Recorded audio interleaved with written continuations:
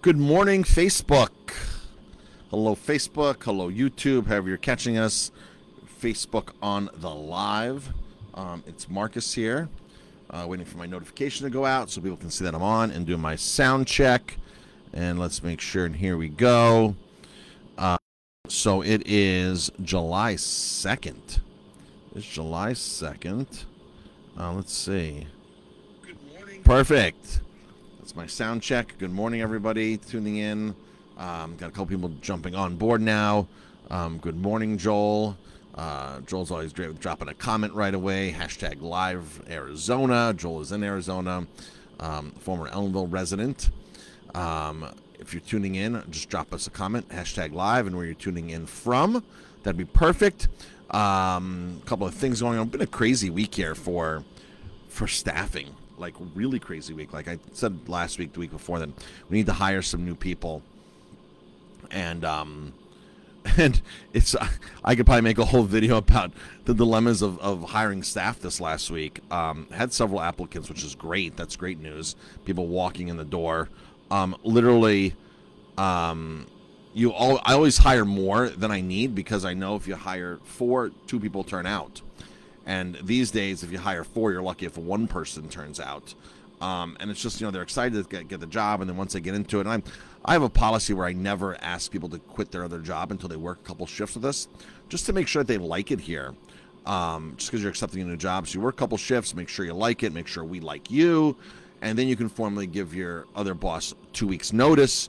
Don't leave them high and dry, because if you leave them high and dry, you're going to leave me high and dry. And it was crazy the last couple of days. People hiring, people quitting, then coming back to work. I actually hired 4 new people. 4 new people. I had a person call out, said I can't come to work because I don't have any clothes to wear. Had a person that worked a couple shifts, quit, and then ended up saying, well, I'm available to work now nights, and so really confusing. Had a person that came in that was helping me in the kitchen, and we were going off to an off-premise party, and he goes, I can't stay for the whole party. And I was like, don't play that game with me. I can't. You're not dictating your hours to me. You're being hired to work, and in the restaurant business, we just can't predict when things end. It sucks starting a job and telling your boss that, I'll work the party with you, but I'm not staying for the whole party, and I got to get out of here. And at that point, I just look at the person and say, I'll do it myself. I don't need you at all, even though I do need the people. But I just don't like being put back into a corner like that, especially on day 1, 2, or 3, or any day. I don't like being backed in a corner like that. So that's a little frustrating. So, but I think out of all of this, we will be able to get one more solid person in the kitchen from all of this is the plan. So good morning, everybody tuning in. Just drop a comment, hashtag live, and where you're tuning in from. I want to talk about our Hudson Valley tours that we're doing, our private tours. So one of the things for Courtney, our daughter, to come back to work for us was we've started a spinoff on VIP Winery Vacations called Your Car, Our Driver, Hudson Valley Tours. And we basically have a licensed, insured driver that comes to your property and drives your car around the Hudson Valley to wineries, breweries, distilleries. And we literally just got our checkbooks the other day. 2 days ago, we just got the checkbook. We just got our EIN number. We got incorporated. So we're really super excited. Our insurance is back. And so now we're getting our merchant account because we have all the things back. So we're getting a merchant account to accept credit cards. So that's how new this business is. It's a really new business, super new. And if somebody wanted to call us and book us today and pay for it, we'd run it through the Aromatime Merchant Services. Merchant services being credit cards, unless you paid cash. So that's not an issue. But, we wanted to spin this off on its own entity. So that was the story with that. So, but now that we are ready to rock and roll, or almost ready to rock and roll because we need our merchant services, so we're 98% of the way there with everything, with all the legal stuff. We placed a couple ads. We got one response from an ad, but people are finding us organically, which is really awesome, organically on the internet, where they're going on Google and searching wine tours in the Hudson Valley. And we're coming up and we're starting to get phone calls, which is fantastic. So I just wanted to reiterate on how this works. If you're on our email list, there's been in the email a lot, and people have been clicking it. And if you clicked it, I know who you are, because we track all the clicks in our emails. Just like Facebook tracks your clicks and your likes and where you're navigating in Facebook, we do that in our emails. So if you click a link to our specials, to our menu, to our beer dinner, there's always a tag there that you can now put in a separate list of a beer fan. If you click a beer dinner link, or when you click a wine dinner link, you get tagged based upon your actions. So if you click the Italy trip, chances are if I need to sell tickets on the Italy trip, you're going to get a special email that the rest of the 10,000 people are not going to get, and there might be 1,500 of you that get that. And if you click it again or open it, then you get to the next level. So it's really marketing on steroids based upon actions, which has made Facebook so well known for how their ads work, and generating target audiences. So but we're now on, and we've done really no SEO work at all. We've done really no SEO work. So people are finding us. I think I'm going to go out and get my virtual assistant, or get somebody that can really do an insane job for SEO work on this. So here's how it works. We drive your car. One of our drivers drives your car. They come to your location, to your Airbnb, to your house, to your friend's house, to wherever, and we pick you up in your, we get there, we drive your car to a winery, brewery, distillery, lunch, whatever it is. You might not even be doing a winery tour. You might just want to say, hey, we're going out for the afternoon and we just want to, everybody wants to drink. So nobody needs to be the DD anymore. It's $42 an hour. It's a deal compared to hiring a limo and other things, buses, things like that. It's really a great deal. Compared to an Uber, it's a fantastic deal, right? So if you Ubered out somewhere for $20 and Ubered back, for $20, and then Ubered one more place, so we can literally take you around like crazy, all through the Hudson Valley to wineries, breweries, distilleries. We'll help you plan those too. We'll even help you if you're coming up from New York City, you need a hotel to stay in. We can help you plan that out. We can help you pick out areas. We're going to do a lot more resources on our website. For some reason, I would share the website, but Facebook doesn't like the website. They've blocked it as a spam website. And Facebook does that sometimes. And ever since COVID, I've not been able to communicate with anybody on Facebook about this. And it's a bummer, because you can contest it. And I've had another website of mine that they thought was spammy. They just don't like, and I have this certificate secured and everything, the SSL certificate on there secured, and just don't know what's happening. Facebook has not been able to give me the answers since COVID has happened. Also, I would share the link. It's going to block the link from going, which is a bummer.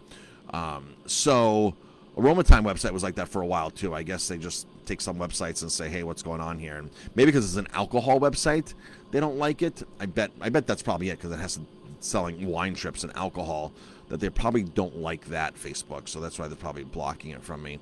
If anybody knows more specifics on that, I would love to know more information. So $42 an hour, we pick you up. Your car probably seats 4 people comfortably. 3 people in the back, 1 person in front, so 2 couples. If you have a third row, you can seat another 2 to 3 people, so you can do probably up to 7 people, 6, 7 people, depending on how big your car is. If you have a minivan, obviously you can pack in 9 people in a minivan, and we can drive your car. So it is literally the most affordable way to go out and see the wineries, the breweries, distilleries, farms, go for a restaurant, lunch, whatever, dinner, and get home safely.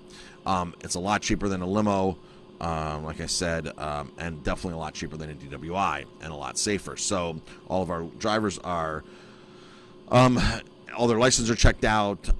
They're responsible people, so they have to meet certain criteria through our process, through our screening process, between school bus drivers with CDLs and off-duty police officers. Everybody is checked out to be 100% legit, and of course we cover the insurance and all that kind of stuff. So that's the good news. Insurance and fully insured, and we'll get you to where you need to go safely. So that's the story with that. So it's pretty exciting that people are calling and finding us, and that's the story with that.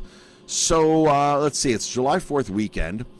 It was a little crummy out last night, so we did indoor dining. If you're thinking about coming out, you must call to make a reservation, because when it's raining out, we're only inside, and I still don't have all my tables inside. Because we have racks of food still, and we're in the process of getting rid of it, and we sat every single table last night, and it really wasn't rainy. You could have sat outside under the tent, It's just unfair to my staff to run back and forth in the rain. But we did have, obviously, more tables outside. So that's the story with that. I don't even know what the weather forecast is here for the rest of the weekend. Obviously, right, it changes, right? So today, it's not going to rain until 3 o'clock, 50% chance. Saturday and Sunday, 70 and 50% chance. And Monday, high 81, partly sunny. 72 degrees high today, 64 tomorrow, and 73 on Sunday. So those are nice temperatures, as long as the humidity is tamed down, but it's not right now. There's lots of fog out there, and the humidity is rampant out there. And then Monday back to 81, and Tuesday 91. Jamie and I are going Tuesday up to Jamestown to watch Justin play baseball. Justin's doing great up there. He keeps coming in the 6th, 7th, 8th, 9th inning. He's a setup guy. But he's been getting the wins a lot. He comes in and gets the win or the save. So between the setup guy and the closer, he's doing a fantastic job, and it's racked up a few wins, racked up a few saves. So he's doing really, really well up there. And everybody keeps telling him, that's just a $10 million a year job you're doing once you move to the next level. So that's super exciting. His pitching coach is a scout for the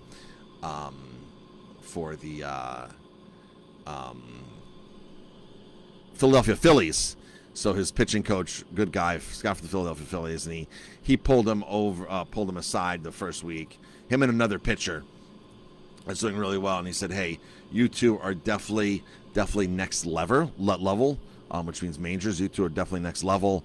If you want me, I'll work with you privately and give you some more pointers. Take it or leave it. It's up to you." So Justin's been working with him, changed like a couple of small things, and has found that like when you change anything, like your swing, your golf swing or something, you have to adjust, and it seems like you get a little worse before you get better. So Justin was a little frustrated because changing a couple things up, and I'm not quite what I was without doing this, but of course it's for the better, right? So it's for the better good to move forward in the right stance or whatever. So Justin took his advice, and Justin's moving forward. Justin's already back up to the upper 80s with his pitches. He's a lefty, so that's in a good range there. And he's got a couple of nice, nasty pitches, and he's racking up the strikeouts and the wins, so that's really good. So like everybody says, he's doing about a $10 million a year job right now if he was in the majors. So that is super exciting. Let's see. Monday night, we have our champagne dinner here at the restaurant, New York Champagnes. New York Champagnes are making a big mark right now. They're winning contests and international awards, actually even in Champagne, France, against true champagnes, between the Pommenac and Herman Weimer and Ravines, and even here in the Hudson Valley, the White Cliff sparkling is just a gem. There's a lot of gems here. Sparkling Point, the farthest winery out in North Fork, towards Orient Point, makes only sparkling true method champenoise. 11 different wines they make that are all method champenoises that are really just awesome bottles of bubbles. Awesome bottles of bubbles. So we're doing bubbles, New York bubbles, traditional method champagne on Monday night in the garden with oysters and seared scallops. I'll be out there cooking. Hopefully the weather, it looks like it'll be fine. It'll be a little warm, but that'll be fine. And this is limited seats. So we originally were going to do 12 people or 18 people. And, and once you sell out, you're like, well, let's just do people call. And we're like, okay, let's just sell them a few more tickets. So we literally opened it up. We're at 18 now. It's $49 a person. And I guess we can do more if you want to take advantage of that. That's no problem. So that's it. Joel says, what about the snowbirds who don't want to drive to their winter homes in Florida? Don't know what that was pertaining to, Joel. I'm sure you commented a certain thing I said in the live, but of course I'm now seeing the comments, so I don't see what it was about. So I'm sorry about that, Joel, that I can't answer that. I don't know the context of the question. Joel says, don't burn bridges, people. Give notice, exactly. It's amazing because I had another person quit, just like that's it. This person had a medical excuse. I haven't seen the medical excuse. They just, said they have a medical excuse. But, and this is a grown person that just calls and says, I'm not coming back. And folks, when you do this, this is what you teach your kids. this is what you teach your kids. It's the same habits. It's like eating. Oh, the car service role. Yeah, we can drive somebody to Florida, I guess, right? Yeah. 25 hour drive at $42 an hour. Just need to get the person back home, our driver. But that's a good idea.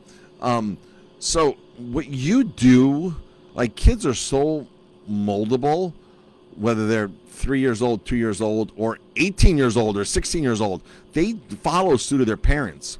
And if a parent is quitting a job and just walking out, you're not teaching your children anything of value, ethics, morals.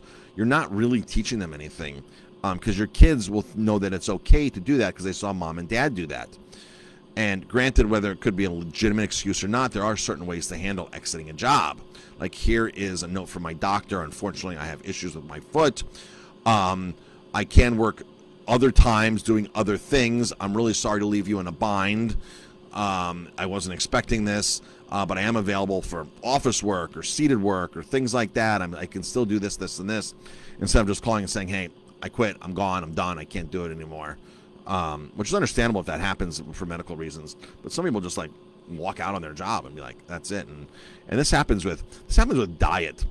I see a lot of kids, and this happens with lazy kids too. Kids that are like, I don't know why my son sleeps all day. I don't know why my daughter does this. I don't know why. Because either you let them get away with it, or you've shown them that you do that as well. So it's two ways. You let them get away with it, and you've done it. So they've learned it from somewhere, right? And if they didn't learn it from you, you let them get away with it. You didn't teach them that, hey, this is what, And if you don't teach your kids, especially how to eat right, McDonald's is going to teach them, because McDonald's is going to place an ad and lure them in. Burger King's going to Coke, Pepsi, Snickers, Reese's, all Hershey's. Those are the ones who are going to teach your kids how to eat if you don't teach them how to eat right. And by you pulling into McDonald's and like, yeah, okay, it's our once a month McDonald's. Your kids at 2 years old, 3 years old don't know it's your once a month trip to McDonald's. They just know, hey, I'm getting McDonald's. It's greasy. There's chemicals in it. And I'm addicted to it, and I want more and more and more. So even though you're like, well, I only do it once a month, a 2-year-old, a 3-year-old, a 5-year-old can't rationalize that. That it's a once a month treat. They just know that what they're getting is really spiking their endorphins, right? And excitotoxins, whatever it is, and making them feel in a good mood. So they just know that they want that food again. So folks, you have to teach your kids how to get a job, how to keep a job, how to leave a job. Super important. I think a lot of these classes like that I took, or these classes that I took in college and high school, like how to make your resume look good, how to this, and this, but it was never like how to properly leave a job, how to not to burn bridges. So I think that's something that needs to happen in schools. And maybe some teachers do teach it, but I know my teachers weren't. They were just like, Bill's resume 101, list your jobs and this and that, and we'll help you do this and this and that. And that was it. So, all right, folks, I got to get going. It's 8:41. Everybody have an amazing day. If you're looking for our car service to drive you on a Hudson Valley private tour, these are private tours. This is you and your friends in your car with our licensed insured driver. Give us a call, 647-3000 or 272-2070. That line will go right to Courtney, 272-2070. And go to VIPWineryVacations.com for more information. And have a great weekend, everybody.